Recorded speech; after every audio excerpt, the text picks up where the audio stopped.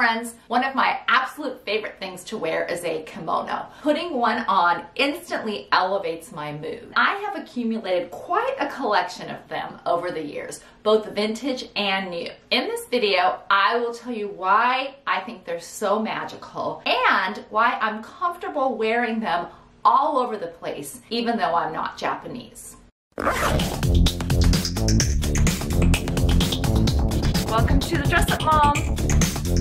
If you're already a subscriber, thank you and I love you. If you haven't subscribed, please do and tap the bell for notifications. Well, if you watch my channel, you know that I love wearing kimonos.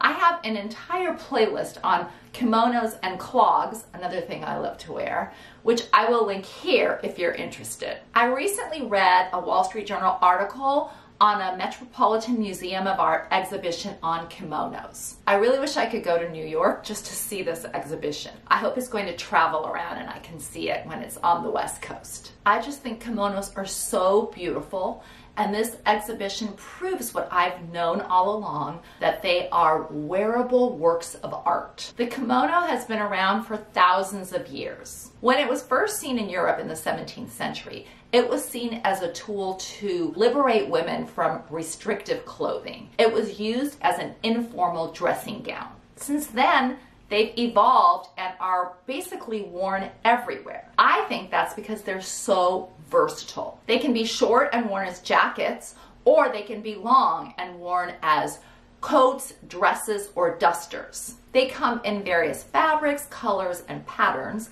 and they can be worn anywhere from coffee shops to fancy evening affairs. In a kimono, you're not looking to blend in. Instead, you're making a statement, so definitely have fun with it and enjoy yourself. I always feel like I'm taking flight when I'm wearing one. The sleeves are my wings. They are great for travel, and I always pack at least one kimono wherever I go. I can wear them in my hotel room as a robe, as a bathing suit cover.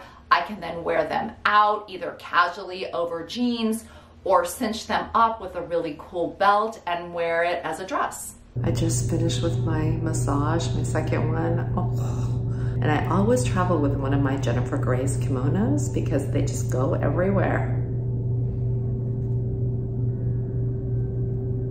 They roll up into a suitcase and don't take up very much space. They fit almost everyone and make women feel beautiful and elegant without being overtly sexy. I've been fortunate to source many of my kimonos via vintage, resale, or thrifting.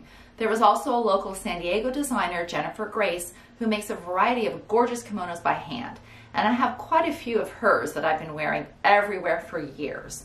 They are made out of great fabrics that wash and travel well, and each one can be styled 20+ different ways. The Wall Street Journal also posed a question that I've been curious about, because I sometimes get comments from people saying I shouldn't be wearing them because I'm white. So is it cultural appropriation to reach for a kimono even though you're not Japanese? Well, the Wall Street Journal article concluded it's a bit murky. Appropriation comes from context, said the Met's show curator. You're usually safe if you appreciate the garment's history and wear it with respect. Not okay?